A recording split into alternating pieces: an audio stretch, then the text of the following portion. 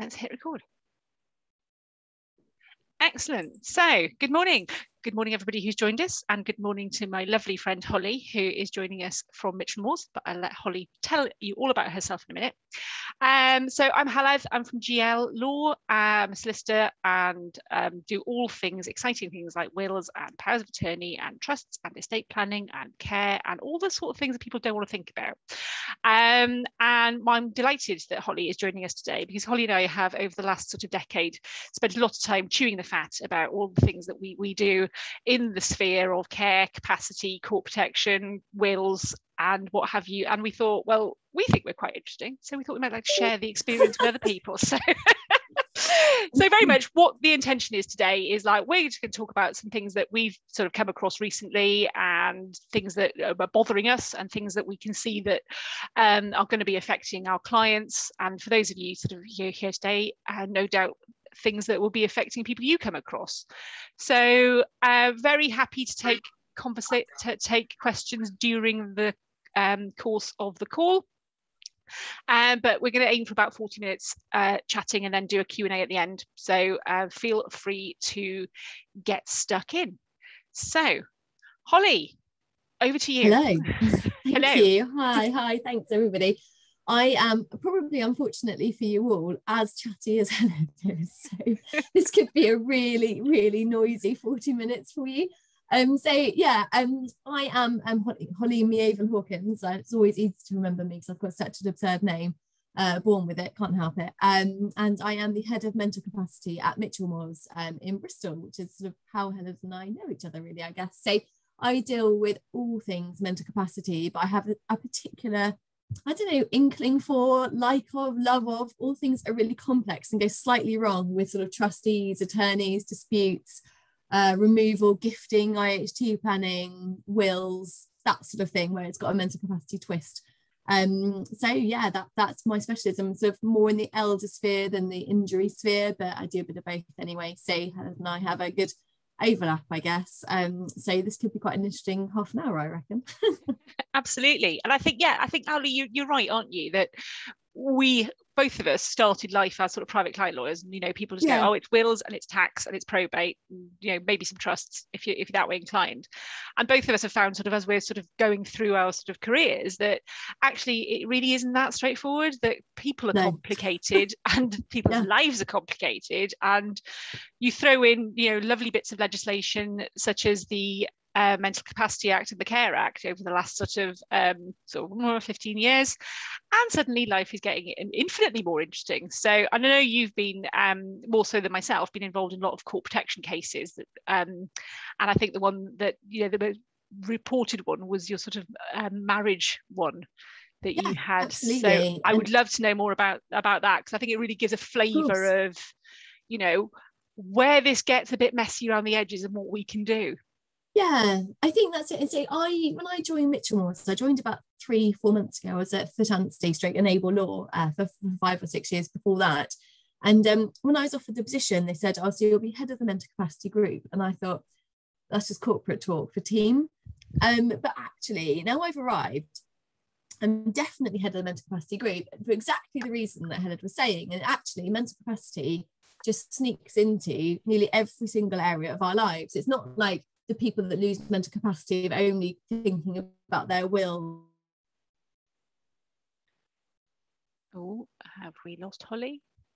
In the middle of a horrible litigation case, they could be in the middle of a divorce, they could have childcare proceedings around them. That mental capacity just sort of flows into every single element of life. And I've actually, I'm in this role, I've been doing quite a lot of advising our litigators and our commercial litigation teams about what to do with people that lack capacity on the other side of litigation, and our family teams as well. So as part of that, like, I think a lot of the time mental capacity lawyers try and sort of say, oh, I specialise in health and welfare, sort of like, so doing deprivation of liberty proceedings, care proceedings, that sort of side of things, or I specialise in finance and affairs. And the Court of Protection like to split things up, I guess, in that way, and say, oh, this is the pathway for property and affairs, this is the pathway for health and welfare, never the twain shall meet, particularly now following our EACC, which makes it almost impossible or really difficult for property and financial affairs deputies to actually work in the health and welfare arena. But actually, we all know that the lines are not clear. And, you know, as a deputy for finances, I will often be dealing with capacity for sex or capacity to go on the internet and engage in social media and needing to get capacity reports. But a capacity report is essentially a health and welfare issue. So you need to get permission to do that capacity report. So life is complicated. Mental capacity is complicated. The world of corporate protection is hugely complicated. And the case that Heledd was talking to me about just a second ago, it was a case called ReDMM, which is one of the leading cases, and it was reported about 2-3 years ago now, on capacity to marry. And we were approached by the would-be wife of P, who was an elderly gentleman in his 80s with Alzheimer's, and these guys have been together a really long time, like 25 years, and he had asked her to marry her quite a lot of times, and she'd said, no, I'm not that sort of person, I don't want to be married. And then eventually they decided to tie the knot. But then they got a mental capacity assessment saying, yeah, he had capacity to get married. And they tried to get married, but they found that there was sort of like a prevention put on the register, basically saying that they couldn't get married. And the children from his former marriage applied for a forced marriage prevention order against my client to try and stop her marrying him on the grounds that he lacked capacity to get married. Anyway, long story short, we had a case about it in the Court of Protection, and what the case needed to look at was basically the children were saying that he lacks capacity to get married because he doesn't understand that getting married will revoke his will, and the consequences of that are that wife-to-be will receive all of the estate rather than children will receive all of the estate, which is what previously was the situation. And so the case had to look at this exact issue that Heledd is referring to, which is basically the interrelationship between capacity to marry and capacity to have sex, absolutely health and welfare, and capacity to make a will, and capacity to understand what the implications of getting married could be on your financial estate. So we had to look at sort of similarities of capacity to divorce in terms of whether how much you need to understand about how much that might affect your estate if you were to get divorced. Anyway, the judge took a very pragmatic view, and he said that you need, obviously, Mental Capacity Act, you need to be able to understand the reasonably foreseeable consequences of deciding or failing to decide one way or the other, including the sort of anything that might reasonably occur as a result of that. And as far as he was concerned, yes, getting married means you have to understand that will revoke your will, but P didn't need to understand the ins and the outs of the financial consequences in terms of the taxation implications that would have on his estate, because obviously it would reduce his taxation if he was to get married, because he had the nil rate ban passing between man and wife. And actually the implication would be that his daughters would be not disinherited, but their inheritance would be significantly amended as a result of the marriage and the intestacy rules that apply as a result of that. And then further to that hearing, my client got married to her now husband, which is wonderful. And so it's a really, really great outcome. But then the statutory will proceedings happened, obviously, after that. So it's just like almost an exact example of why the world that we live in is just so messy, but so brilliant and so fascinating all in one. And why what we do is so important, actually. Absolutely. And I think that the reason I sort of picked up on that one, because for me, I always think that mental capacity work is a bit like, unraveling a jumper. You pull at one thread and suddenly the whole wretched thing falls down, because as you say, in your client's case, well, I've loved this woman, I want to get married. That's a nice thing. Yeah. Capacity to get married, fairly low bar, having had not a reported case, but having had a disputed estate where somebody got married under interesting circumstances, shall we say. And yes, but the capacity then to understand a will is another test, and the capacity, as you said, the tests then, and you suddenly start layering and layering and layering, and it's suddenly like, hang on, there's more to this. It can become very complicated. It can become very complicated. And then really nice, as you say, to sort of hear that the court takes a fairly pragmatic approach, because you kind of go, hang on, let's just take a step back, because emotions run high. People who lack capacity or need care, or often both, obviously, things aren't always not well. And there's always, in court protection parlance, there's P, and P's in the middle, but P always has a supporting cast. And it's often, for me, it's that supporting cast, and it's balancing all those up. is really important. And I think that I really like, the sort of way that you explain this. It just overlays everything. You can't compartmentalize capacity into little neat boxes, because it doesn't work like that. I think the Court of Protection are regularly having to deal with this issue because, in a sense, individual tests for capacity are a sort of an academic creation, because actually nothing is ever in its own box. But the Court of Protection are regularly obviously facing new and novel situations and having to bring it back down to brass tacks and bring it back down to the test and bring it back and unravel and try and sort of like, I don't know, sort of like segue it down into lots of little tests rather than one ginormous test. There's been quite a lot of cases in the last few months that have been published where quite a lot of different tests for capacity are dealt with, because actually, life is complicated. And I think as a result of re-ACC, a lot more of these overlaps between health and welfare and property and affairs are going to be going to the court naturally, even if it's just for requesting authority to act in a particular way or authority to incur costs in a particular way. The actual issues about capacity are going to be coming to the Court of Protection in a way that they weren't previously coming. So I think it's only going to get more complicated in the court rather than less complicated. Yeah. Talk a bit more about re-ACC, because when it came out, I read it and went, oh, I'm just going to sit back with a cup of tea and watch this roll out. So I did the opposite. I decided, I don't know why, I just, I'm just such a glutton for punishment. I just decided, I read the case and went, that's not good enough. I don't get it.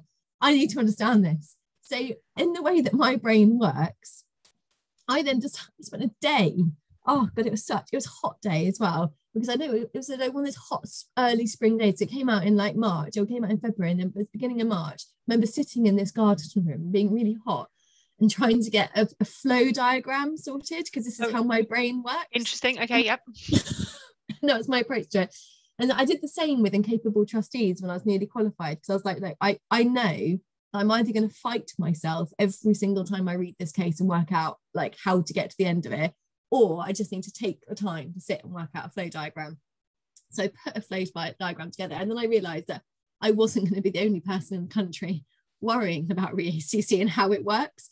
So I thought, because I'm on the Law Society Wills and Equity Committee, I sort of reached out to SFE. I can see we've got Lakshmi here on the call, and I reached out to Professional Deputy Forum, and I reached out to STEP, and I reached out to COPPA and said, look, I think we're going to need some guidance for the profession here on re-ACC. Otherwise, we're all going to just sit in our studies and cry, because it was about the time obviously that COVID happened as well. Yeah, I confess, unlike you, I just went cold flannel time. I'm just going to leave that for the moment.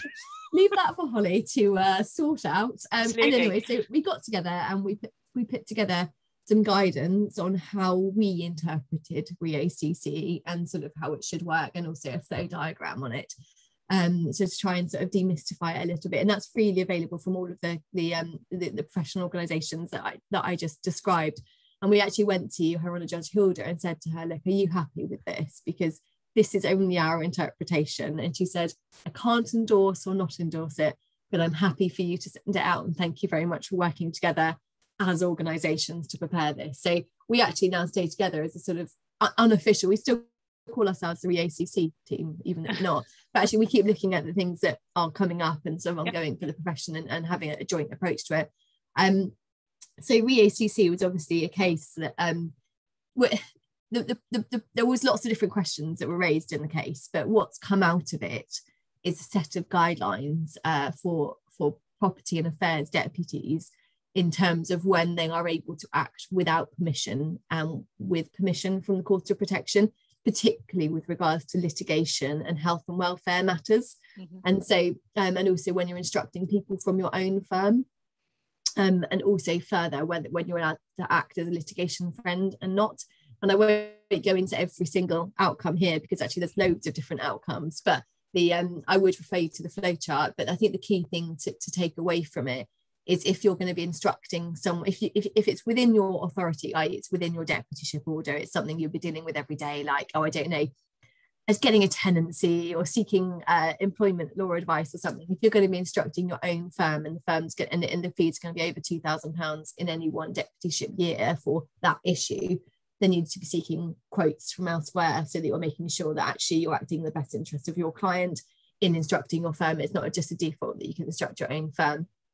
Additionally, if it's litigation, which means anything letter of claim onwards or receiving a letter of claim onwards, then you need to have authority to engage in that litigation, because the authority of a deputy doesn't extend to litigation. Equally, the authority of a deputy doesn't extend to health and welfare matters. So you need to seek authority to deal with a health and welfare matter. And that would include trying to, maybe an issue like capacity to have sex, or capacity regarding moving, or something like that. There's obviously loads of different issues about capacity in terms of health and welfare. And so basically it's quite a difficult judgment to read, because it means that actually there's going to be a lot more applications that are made as a result of it, and actually costs to P. But it was a real assertion of actually your deputyship authority is quite limited, and deputies were extending it a little bit all the time. And so it was a sort of bringing it back down to brass tacks and what a deputy is allowed to do. And I think it's really interesting, because one of the things that I'm seeing, and anecdotally, is the sort of like, well, an attorneyship and a deputyship is the same thing. And it's that sort of notion that people are going, well, I've got this bit of paper, this is an age-old problem, I've got this bit of paper that I can just do what my incapacitated person could do. Yeah. And actually, no, there are limitations on it, and then there are increasing layers and layers and layers of complexity on what you can and can't do. And as you say, it's re-ACC is professional deputies, but you sit there and think, well, hang on, this isn't bad ways of applying it if you're an attorney, or I'm not sure that is the case, actually. I think re-ACC, I think what I look at deputyships and attorneyships as whilst there are a lot of overlaps in terms of the rights and the authorities and the obligations on the two of them, I view them as very different starting points. Okay. And I don't know if how you feel about this. We've never discussed this before. This could get interesting. Oh God, I'm putting myself on the line here. But actually, like, if you think about it, the Court of Protection are the body that have the authority to make decisions about a person that lacks mental capacity. They are delegating that authority by making a deputyship order. Okay, Mm-hmm. So the deputy is only allowed to do the things that are said in that order, because those are the things that have been delegated. And ultimately, the authority still lies with the Court of Protection, but they're saying for administrative ease, we'll allow you to make X, Y, and Z decisions on our behalf, because it'd be impracticable for you to come back to us every time. Obviously, for health and welfare side of things, they don't really do that. They try and keep that authority with the Court of Protection. Like, you don't really get very many health and welfare deputies, because actually there are lots of small decisions to be made all the time, because actually health and welfare decisions can be made on a best interest basis by health and welfare care providers. And actually, when there's a big decision to be made, they like it to go back up to the Court of Protection for that reason. Powers of attorney don't stem from the same logical basis. Powers of attorney stem from the basis that P is giving all of their authority to somebody else for them to step into their shoes in terms of all of the things that they could do. So you're starting from a point of sort of liberation, almost. You're starting from a point of everything, and yes, you can then step into my everything, whereas the court are starting from the point of nothing, but then allowing the deputy to do X, Y, and Z. So, and I think cases like a re-ACC really shine the light on that distinction, because if you look at sort of, whilst it doesn't actually say it in a lasting power of attorney, can an attorney take a loan? Probably, because the donor could have taken a loan, and then unless there's a restriction. So basically, I start from the point of everything with a power of attorney unless it's restricted. Start at the point of nothing from a deputy unless it's authorised. So they're sort of like, I see them as opposing starting points. What about you? No, do you know what? I think you've convinced me, because I've always been a bit like, well, hang on, surely the Mental Capacity Act is legislation, and the court protection is fleshing things out, and OPG decisions, and fascinating as they are. And every time I read them, and I go, okay, this has come to court because it's it's of sufficient importance and bothered somebody enough that they want to take it all the way, and then we get the judgment. But I've always been a bit like, well, I've, if you like, felt that sort of attorney stuff has sort of gone under the radar. Yeah. Because you've got powers of attorney being created for a pastime. We're all at it, and we're all telling people it's a really good idea, but we're giving people pretty powerful bits of paper, and are we giving them the toolkit to do it? No, I don't think we are. And I think that people I think people think that deputyships and attorneyships are essentially the same, because they broadly allow you to do the same things, whereas attorneys are significantly less supervised than deputies, and they have significantly more power than deputies.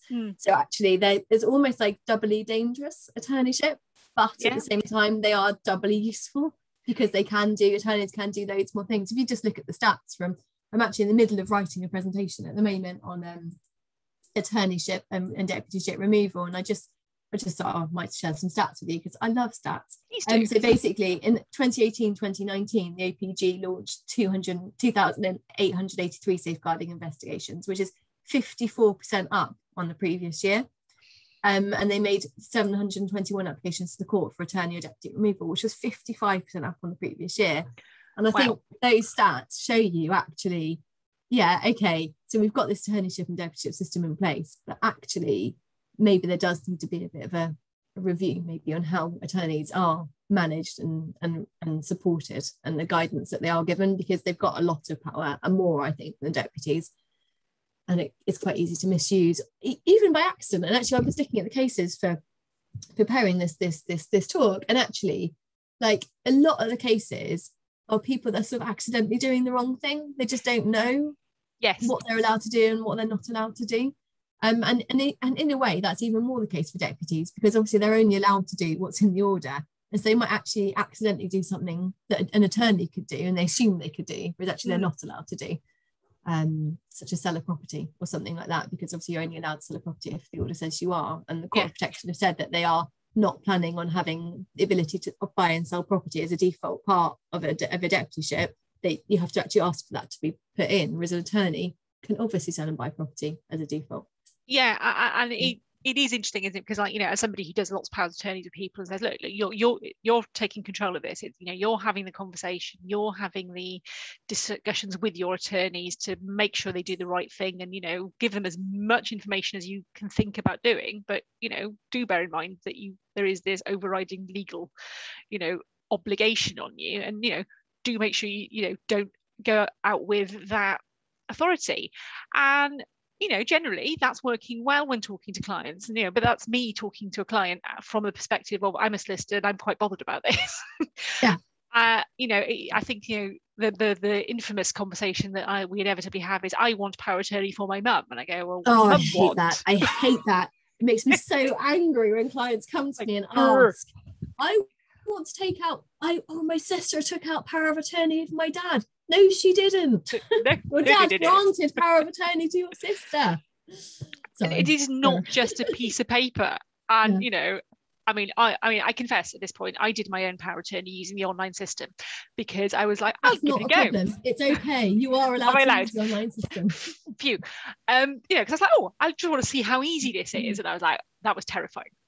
Yeah, that was terrifyingly easy. It was so easy. It was so easy. You still have to print it out and sign it, but obviously the APG at the moment are trying to, if you want to get onto it, LPA reform. Yes, let's do it. Let's move on to the next bugbear.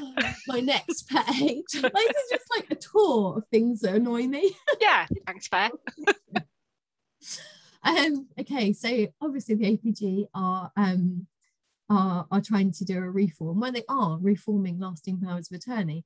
And if you have not responded to the consultation, the deadline is 13th of October. Please, can you reply to the consultation? Because the first question is, should we be reviewing the role of a witness? Do we need a witness at all? Why not get rid of the idea of a witness? Let's just make them paper contracts. Let's just call them expressions of wishes. Let's not make sure that they are deeds and actually have proper legal standing alongside mortgages and wills. Let's just call them bits of paper. Why not? Or not bits of paper. So you can see I'm somewhat irritated by the consultation. My response was, just don't. No. just even if you only reply to that first question, please can I urge you to reply to that first question, because it's so important that the APG understand the professional concerns. I'll circulate the link to everybody who's here today, and who so we'll make sure that they've got the access to that. So yeah, I know SFE, their response has been prepared by Holly Chandler, who is equally as vocal as I am on such issues, and we've discussed it, and we are at one. I think so. It's good. Hopefully SFE and Law Society's responses will be hand in hand. So, but it is terrifying, and I think it is that sort of, well, I've got this literally a bit of paper, and yeah, I mean, you know, I say I did my power of attorney, and I sat down and I went, right then, husband, you know, you need a power of attorney. You went, yes, that's fine. Did it, and then I like, you are going to listen to me now and explain to you what it is I'm doing. But I was like, it could have been very easy to just have done it, printed it, and sent it. And you know, my husband is not vulnerable. My husband is not somebody who has got any sort of, you know, anybody after his wealth, you know, unless anybody wants sort of a slightly extensive collection of comics, you know. And I was like, oh my God, this is just too easy. Yeah, and it's going to be made even easier because they are very much, what the recommendation is that they're allowed to do it via online identity, basically. So no need for a signature. We're trying, because I've been part of loads of workshops over the summer on behalf of the Law Society, and just explaining to the APG that, yeah, okay, I get it. You've got brilliant methods of identifying people, like that are foolproof, you know, because Metro Bank have been fantastic in leading the way at getting EID systems in place. Like, no one's arguing that we can absolutely tell who a person's identity is without them actually physically having to see a person's solicitors do it all the time, you know, e-identity checks. But that doesn't mean that it's actually that person giving the authority on the day. There's a big difference between ID and signing, because someone can just get someone's ID. It's just right, you can still be hugely fraudulent even though the person exists. And also, you know, I'm really concerned that, you know, that the people that are making LPAs are not digital natives. Like, if you found it complicated, a lady, I'm going to say mid-30s, Heledd, you know, a lady in their mid-30s, you know, as a digital native, you know, if you found it complicated and you found yourself thinking, oh God, I'm not 100% sure of this, even though you're completely working on computers every day and you printed it out so you could put your signature on it. Imagine it was someone in the 80s that was not, I mean, computers were invented when they were in their 40s or 50s. Do you know what I mean? And they probably haven't really ever used one for work or anything like that. And then they don't even get it printed out. It's all online. Imagine how intimidating that would be and how easy it would be to force someone into signing an LPA or get them to a position where there's no knowledge and approval. It's the knowledge and approval point. I think that is really important, and it's back to the bugbear of I want power of attorney for mum, or my sister got power of attorney for dad. So, hang on, subtle but important distinction. And actually, the proposals for me, like you, I'm not a fan, are riding roughshod over some fairly basic safeguards, some fairly important issues that you know, people need to just be aware of. That, you know, would you give somebody a blank check? No. In old school, you know, or would you say, please come into my house, take what you want, because I trust you? I think the thing is, and I think the public guardian, they get quite frustrated with the law profession because they think that we think that everything needs to be signed, you know, with quills. You're telling me you don't? And duplicate. And that we're all just after the money for like advising on a power of attorney. As I always trying to explain to them, like, I don't think we make any money on making a lasting power of attorney. It's essentially a loss leader that you just basically cover your costs if you're lucky and you do it really well and the people are really quick about what they want. I make all my money from everything going wrong. That's where I basically, that's why I am a lawyer, because I essentially get paid when powers of attorney have been incorrectly created and people are arguing about that power of attorney and the wrong person's acting and they're doing the wrong thing and they're being fraudulent about it and they need to be removed and there's a deputy needs to be appointed. Like, that's where I make my money. So I would much rather people actually get proper advice and I never have to see an LPA dispute again. That would be my absolute preference. I'm just trying to explain to the APG that actually we would much rather make much less money and have elder people just looked after and things not go wrong than, you know, than have a business, a thriving business of attorney disputes and attorneys acting badly. Yeah, I think it's also a really important point. And then you said, you know, you're at Mitchell & Moores now and you sort of, you know, you head of mental capacity, which is great, and, you know, all power to your elbow. And actually, those of you here today wondering why we're two solicitors from different firms. Like, it's okay, we do talk, we do actually engage with each other, because having these conversations is really important, because you're going to go, can I just sanity check something with you? And have you come across 100%. This? You know, I'm referring you a case later. I was about, literally, the reason I was slightly late for this is because I had a call on a contested matter that's about to blow up. And I was like, I know the person for the job, and I was about to email you, and I was like, oh goodness, it's 11 o'clock, I need to get on the call. Exactly. So and it happens, because actually you need to be able to trust the people that you are on the other side with, that they're going to give proper good advice. And actually then that's always in the best interest of P, because then you know that it can get resolved hopefully out of court in a sensible way. Yeah, absolutely. And I think, you're saying about power of attorney, court protection, and the distinction. And for me, there's the vast sort of change that I've seen is the sort of the real increase in sort of professional deputyships off the back of clinical negligence claims. And that's a whole different breed of stuff compared to the sort of somebody's, got their LPA wrong, or they haven't done it properly, or, there's a deputyship where, the paperwork isn't in place. Because those who've got money from an injury claim have a very distinct place in society, and there's a whole other ball game there, isn't there? It's the people who actually probably, that I come across more, and probably you do as well, is that sort of actually where something has not so catastrophic has happened. Perhaps there has been a cognitive decline, or there has been a catastrophic stroke for somebody.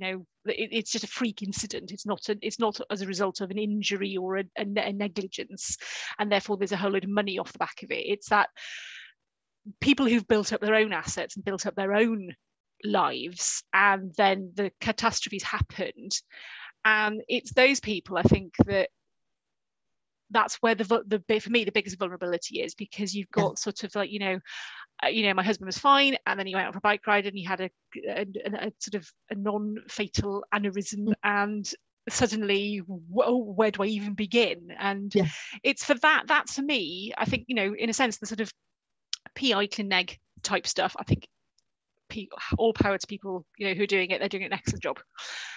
It's those people who are in that sort of, actually, you didn't know you're going to find yourself in this space because something's happened quite quickly. It's those people I feel that are vulnerable. I think they're the ones that where the power of attorney, the deputyship stuff is a really grey mixed area, and people are at risk of getting it wrong.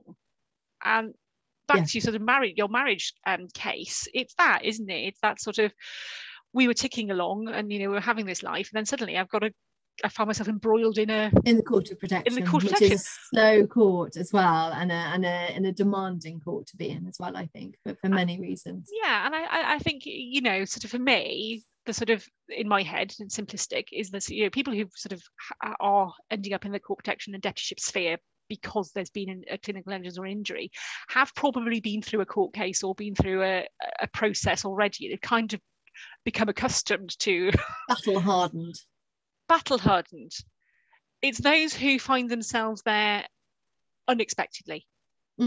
Absolutely, and almost through no fault of their own either, because the world has just turned that way.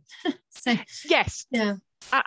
it's that complexity that has passed them by, because why would they know? Why would you know that what's happened with the Court Protection and the Medical Capacity Act and re-ACC and Gladys Meek and all these names that you and I can sit and go, yep, it's all there, back of my head. I've got a good friend, a lady called Hilary Cragg down at Nash & Co. Do you know her? I do.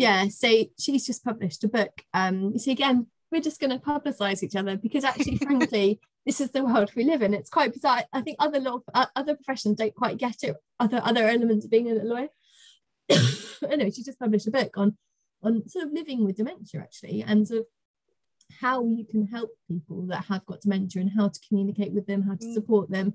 And she's doing a psychology degree, because actually so much of her job she has found over the years, and as a solicitor that specialises in mental capacity and elder people, is actually just helping people get through that moment and sort of putting the scaffolding in place for them to be able to actualise their wishes and put in place a world that works for them and suits them, and a care regime that works for them, financially affordable, getting people the care in place that they need. And actually there was a big overlap between not social work, because I wouldn't say that I was a social worker, but I've got a question come up. I talk about all these things that I'm really interested in, and suddenly I talk about somebody else's book. Oh, Graham. Of course, I'll send you the link.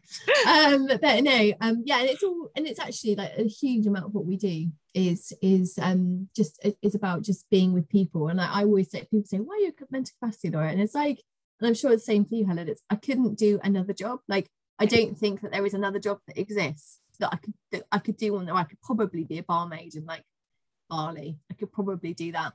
But like in terms of like a profession, like I just feel like it called me. Like there was no option but to do this for me when I was like, what am I going to do with my life? I was like, well, I'm going to go and be a lawyer to help people that have got mental capacity issues, because I didn't really see another way of approaching my life. Do you know what I mean? I went into law to do this. So I think it takes a particular kind of person that just loves people, really. That's why we do it. Absolutely. And I think, so what the sort of analogy I always use is like, think of us a bit like Mary Poppins. We just have a large carpet bag of stuff we can do.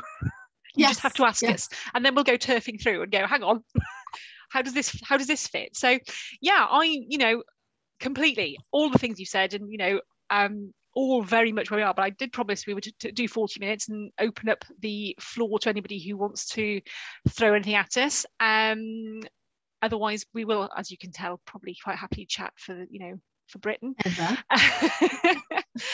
Anybody got anything they want to ask me or Holly at the moment, or do you want to put it in the chat, or we are open to being quizzed. I'll pop you a link in. Yeah, there you go. Brilliant. Okay, so yeah, I think Hillary's great. Hillary's a fascinating person, as you say, with her thing. If we're going to go around shouting about people who are great, Marjorie Krieg is also marvellous, because Marjorie's an ex-nurse, and actually an ex-nurse turned lawyer. That's interesting.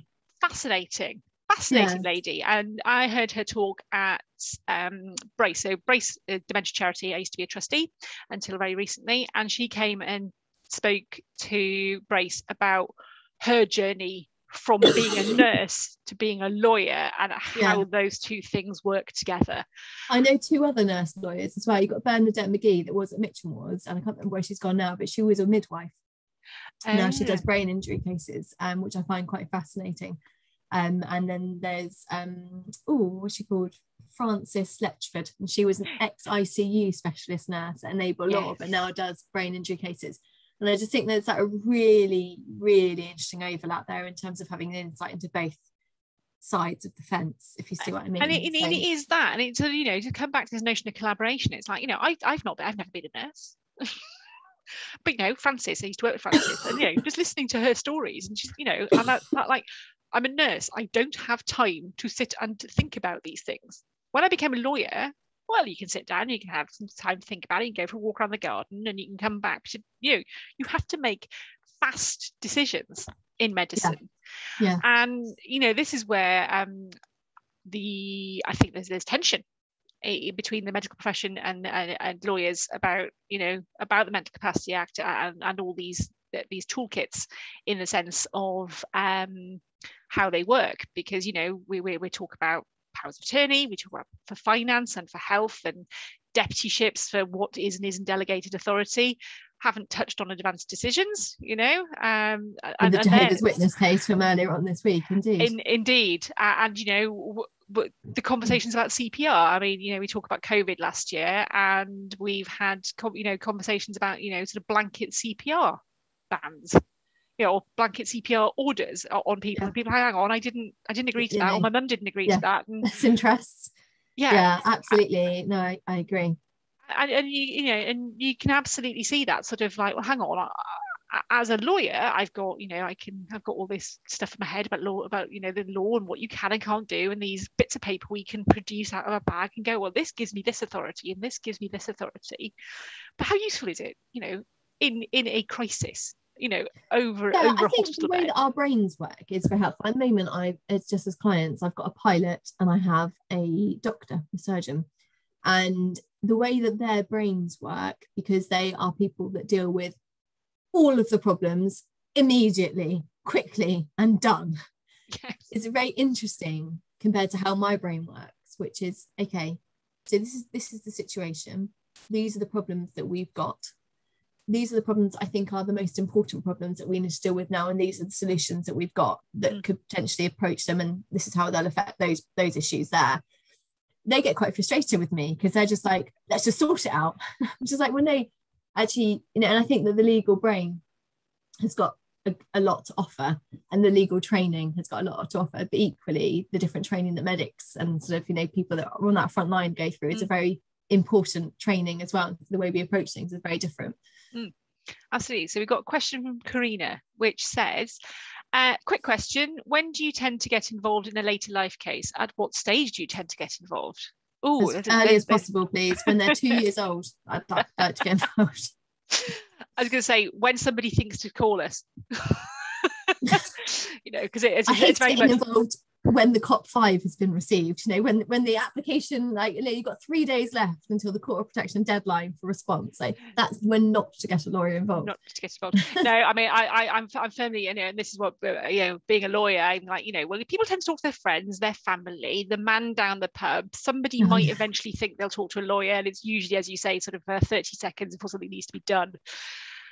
There we go. Andrew Stinchcombe, in relation to the elderly couple who had capacity to marry, am I right he did not have capacity to make a will? What happened about a new will? I can't remember if it's public or not in the case, so I can't say without checking the judgment whether or not it was said whether he had capacity to make a will or not. But what I will say is a statutory will application was made. Do you want to talk a little bit about statutory will application? So a statutory will application is made where someone lacks capacity to make a will.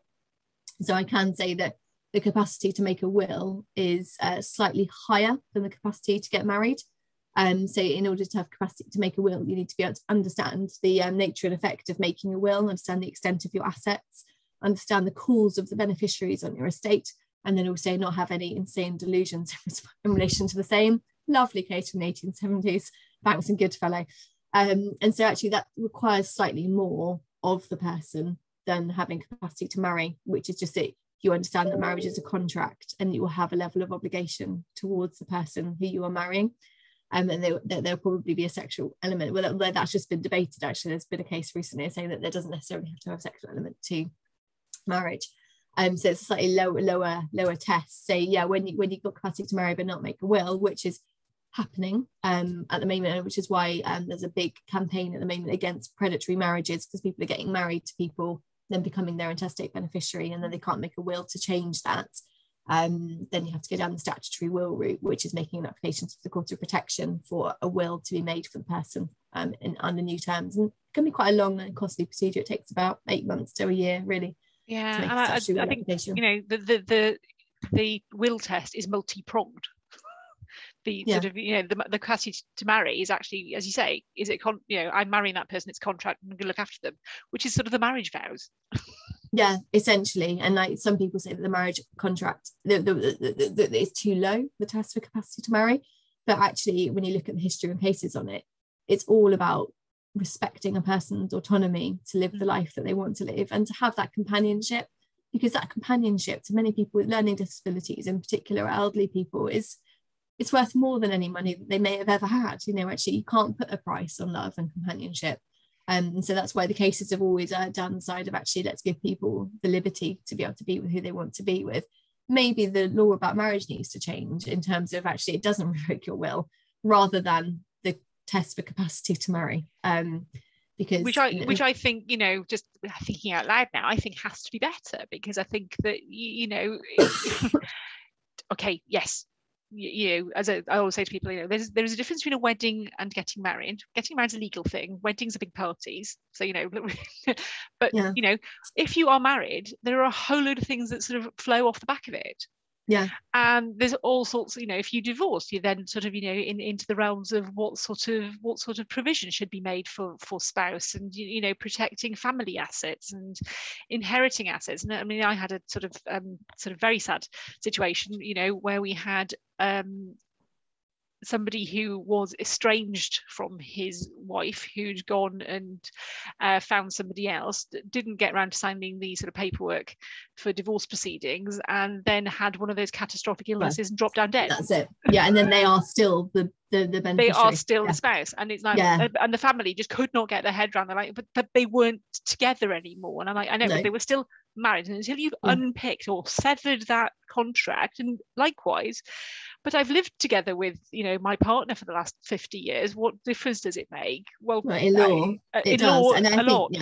It's probably a world. There is probably a call for a reform in terms of how marriage and wills interact with each other. And to me, it just strikes you as perfect flowchart material. I'd love a flowchart. I mean, obviously, I do have the intestacy flowchart on my wall right now. You were not surprised to know. I am not surprised. Can't live without it. You know, and yeah, I think, you know, like you, I think, you know, sort of capacity stuff is just through like a golden thread through all the things that we do, you know, whether you're doing family law, whether you're doing, you know, contract law, whether you're doing, you know, anything. Actually, these things happen, and catastrophes do happen, you know, we all know. And actually, I've got a colleague of mine, I was banging on about this, and we were talking about shareholders agreements. And I said, you know, we need to make sure your shareholders agreements have a capacity clause. Oh goodness, that is the bane of my life. That is at the moment. And partnership agreements that don't have a capacity clause in them. So like you've just got this director or this partner, it's just sort of like hanging about, and no one can remove them, and they can't do anything. It's a disaster. It was, and so I was banging my drum about, you know, why we need to like do, you know, even if you're a company and commercial law, you need to have all this in place. And they were okay. Yeah. But so actually being dead's easier than losing capacity. Oh, and I went, yeah, well done. They went, definitely. Yeah, I said, you know, you know, actually, if you've got somebody in a business with you, you probably, you know, you hope that that's the end of that, really, because the consequences for your business are quite significant. You know, and you know, this was a sort of, you know, public. You know, I had clients, and there were two brothers farming partnership. One punches the other one and kills him. Okay. Great. And so partnership just dissolves. Yes. But there was nothing in place for anybody to continue to run the business. There was no structure in place. Okay, because it's just the informal partnership it was just the informal partnership. And so, you know, we had sort of you know, there was all sorts of disasters, and you think, gosh, you know, just these things might happen, they might not happen, and you know, and that was a particularly tragic incident, but the consequences were catastrophic. And we've had other clients, you know, sort of where they've been in business and, you know, skiing accidents. I mean, Michael Schumacher's a classic example for that, isn't he? You know? And he didn't expect that, and no one expects that. You would always expect the unexpected. So. Yeah, and so, you know, it's getting that word out, going, you know, you need to think about this. You know, I know it's not fun, and I know it's not, you know. No, I need to do it. I haven't got an LPA. Can you believe that? I know. I should admit it, should I? But even my brother, who nearly died 5 years ago in a car crash and has a severe brain injury, and he had that happen when he was 26, and we had absolute hell trying to access his bank accounts, deal with his insurance issues. I still don't have an LPA. It's utterly unacceptable, isn't it? I don't know what else you need. I know that it's just time, isn't it? I have got wills because I worry that if I was to die, then my children need to be looked after, and obviously my life insurance is sorted and all that sort of side of things. But haven't made an LPA. I guess I think I worry about other people more than I worry about myself, probably. So I need to sort it out, really. And it's a, you know, your story, you know the inside out. You know what happened with your brother, and even then, you actually getting my affairs in order. Sat down on Sunday evening, like I'd rather watch Antiques Roadshow and have a glass of wine than sort out my LPA. But like, I will do it. I've just been a bit busy, but everyone says that. I know. And my conclusion was very much a case of, well, if I've done it, then I can be quite smug telling other people to do it. Precisely. I know. I need to do it. I know. I need. So there's your incentive. I'm aware of that. So yes, Graham, it is a bus holiday for your LPA. Tell you what, Holly, you know, you can try out the OPG Why don't you do mine for me, Helen? Oh, there you go. Yeah, absolutely. We'll work for food. Come round for dinner. Do my absolutely. No, sit there. No, just sit there and sign this. How bored our husbands would be. Yes. I think they both know by now. You know, it's like, yes, just go. Yeah. So any more? Have we got any more questions in the box? No, not at the moment. So Holly, anything that we haven't touched on? I mean, 20 days we haven't touched on, but you know, we've got just delays in court of protection. I thought I'd give an update on that actually. In terms of, I don't know if anyone else was at the Professional Deputy Forum event in Bristol last week. We had a real life conference with 150 people. Wow. It was so overwhelming and so wonderful all at once. I just didn't quite know what to do with myself. I was like flying around like, oh, it's so nice to see you. And then like going into a room for 10 minutes on my own, just being like, I can't go with the amount of people. I think that's how we're all going to feel when we go back into the world again. But there, her Honour Justice Hilda was there, and she gave an update on court protection waiting times, and they are coming down slightly to sort of more like the 30-week to 40-week turnaround for a deputyship order. Marvellous. 50-week turnaround for a deputyship order. But there has been a really successful pilot for deputyship applications, and that's with a couple of firms around the country at the moment, where they are both e-submitting, which is working really well, so everything's going through like a portal, but also doing the 20As and 20Bs at the same time as submitting the application, so that you don't then have to have that wait, basically, because a lot of the delay comes from having to match the 20As and 20Bs with the deputyship application, and that actually takes a lot of manpower. So they're hoping that this pilot will be rolled out, but it won't be immediately because there's got to be changed the rules for it to happen. But that's, I thought, good progress actually from the court and good creative thinking. But that's interesting, isn't it? That actually it's the administrative burden that is a problem, not the sort of theory or the law. It's actually I'm trying to marry up a bit of paper with another bit of paper, and that's why it's going to take you 16 weeks to do something. Yeah, exactly. They just don't have enough manpower, but they've taken on a load more staff as well. So yeah, so hopefully things are heading in the right direction. But just thought I'd update you. Oh, that's very useful. That is very useful indeed. And I think we haven't even touched on social care and the care cap. And the other thing I was going to say, update wise, just as an alert for everybody that works in the Court of Protection, that tomorrow obviously is the day that our rates change.